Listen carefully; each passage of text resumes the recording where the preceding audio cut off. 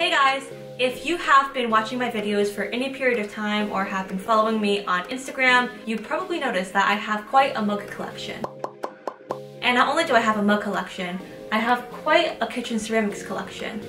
Over the past few years, I have collected handmade ceramics. It really brings me joy to use handcrafted ceramics over store-bought ceramics because there's much more dedication and craft devoted to each piece. I thought it'd be fun to do a little show and tell and show you all of my ceramics and kind of give you a little backstory about each piece and how I acquired it. So let's get started.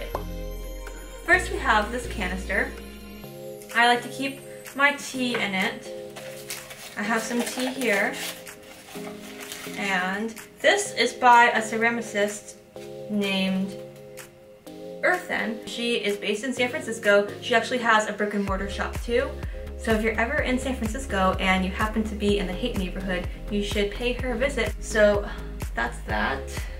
Next, this is kind of cheating actually. This I got from Anthropologie. A few of the items I got from Anthropologie, and technically it's, well, let me explain.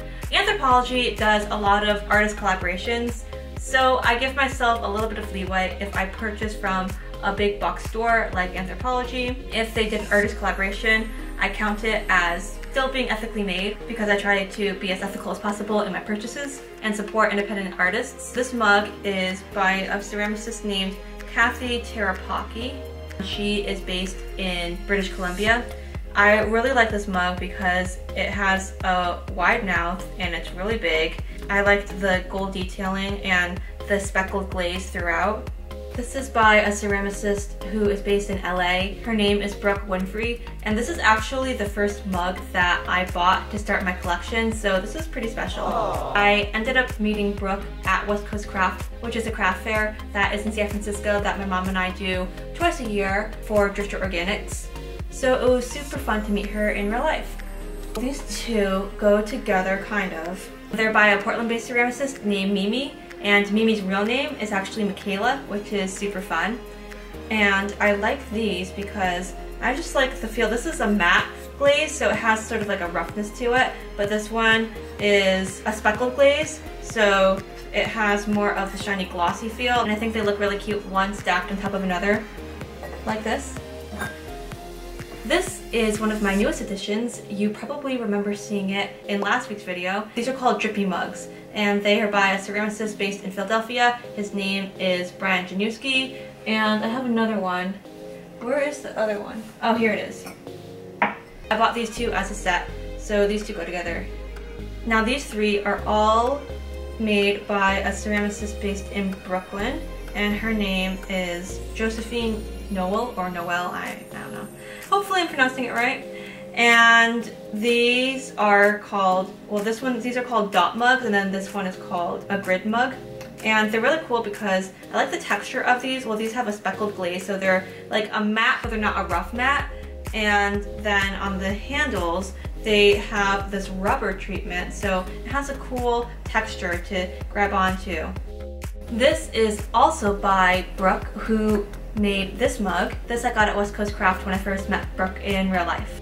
This is probably my favorite mug. This is by a Portland-based ceramicist whose name is escaping me right now. Oh, I can't think. Oh, Martina Thornhill.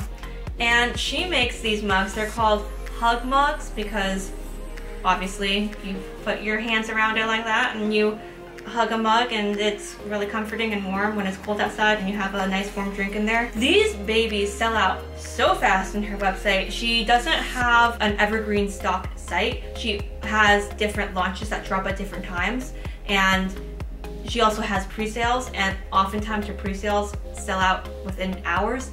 So I was so happy to get my hands on this baby, and it has a speckled glaze, which I'm such a texture person. I love the feeling of like a good matte, non-glossy speckled glaze that's still not rough for the hands, but yet is not glossy. But this one, like, I don't know what kind of speckled glaze she uses, but whatever it is, I really, really like the feel of it.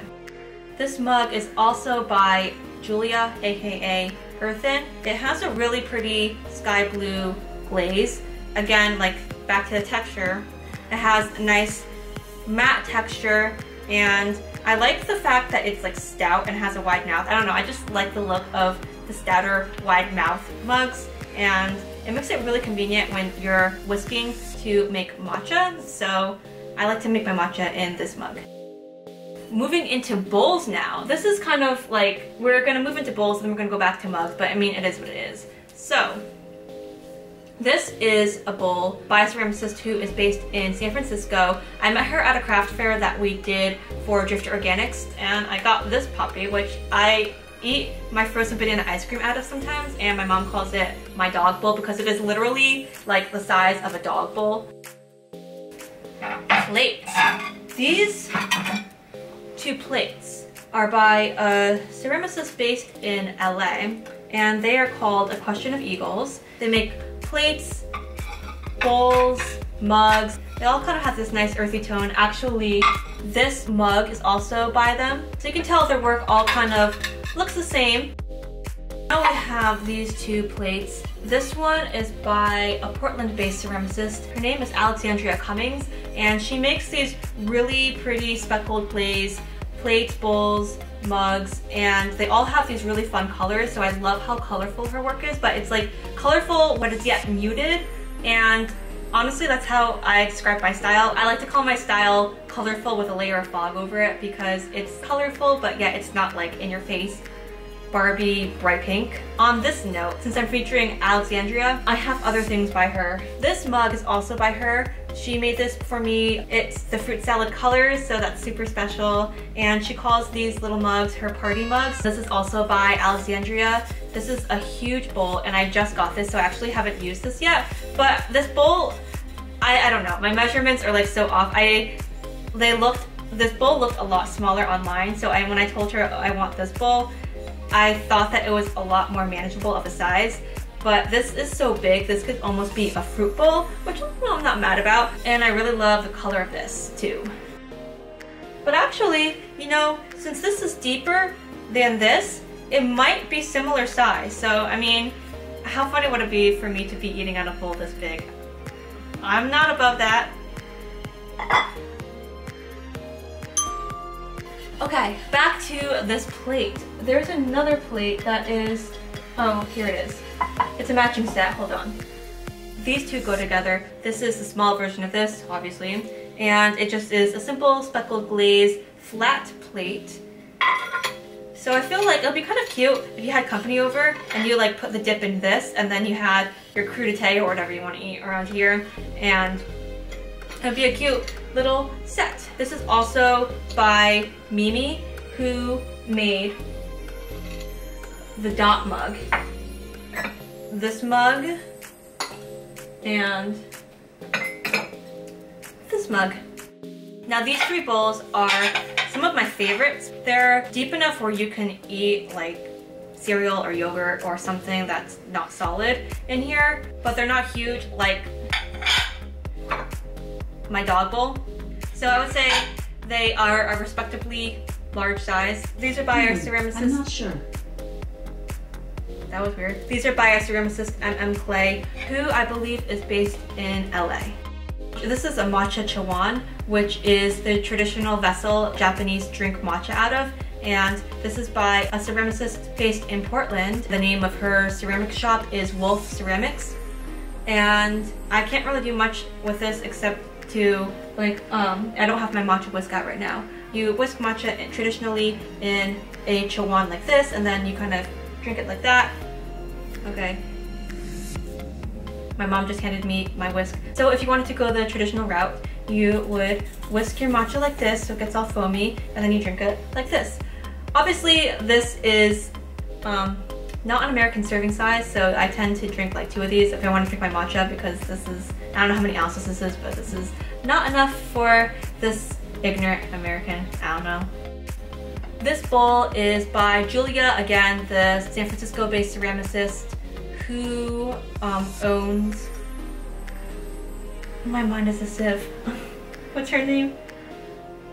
Earthen. And then it goes with this bowl. I just love the matte, like going back to texture. Love this. So with these, again, I kind of cheated a little bit. I Got these from Anthropology, but technically they're an artist collaboration with a ceramicist who is based in North Carolina. Her ceramics line name is Sweet One Studio. I love how cute and just feminine and classy these guys are. And the colors remind me of watercolors. Do I do anything with these plates? No. But they're just really pretty and I like to have them in my collection. Going back to Kathy Terapaki, who did the Anthro collab. This is also by her. This design reminds me of a rainbow.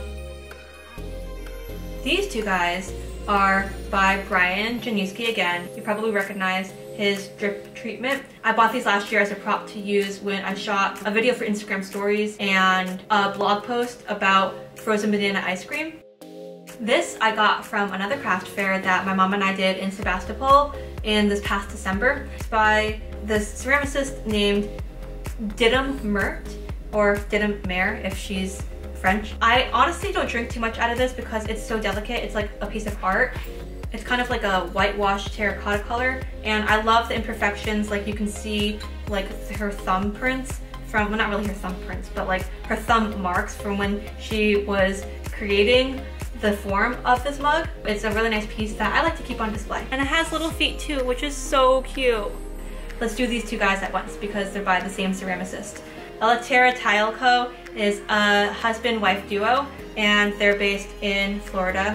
And they make these ceramics. They mainly make bowls, I believe, but they all have this glossy glaze. This mug is technically a cheat because this is from Urban Outfitters and it's not even artist collaboration, so it's like a super cheat. But I got this as a prop for How to Publish Your First Book short film that I made, and I kept it as a keepsake because I really like the color. It has like a sort of vintage throwback vibe that I really love. I actually read online that if you use this mug too much, these letters wear off. So I don't really use this mug too much because I just kind of want to keep it in my collection and memorialize the special memory that I have of making the short film.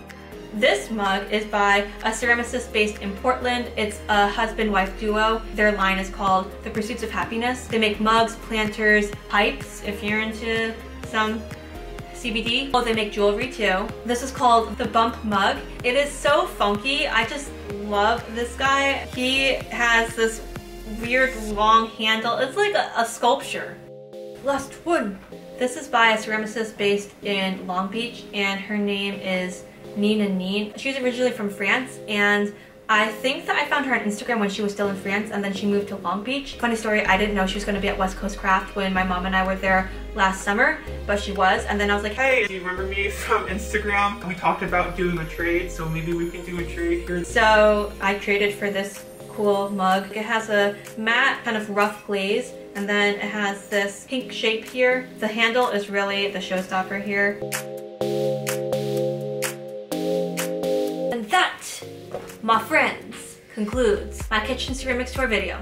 If you like this video, be sure to give it a thumbs up, subscribe, and comment down below if you like to collect things. Do you like to collect mugs? Do you like to collect ceramics? Do you like to collect coins, maps, crystals? What else is there to collect? Postcards? Let me know in the comments below. Keep it sweet, make your own salad, and I'll see you in the next one. Bye!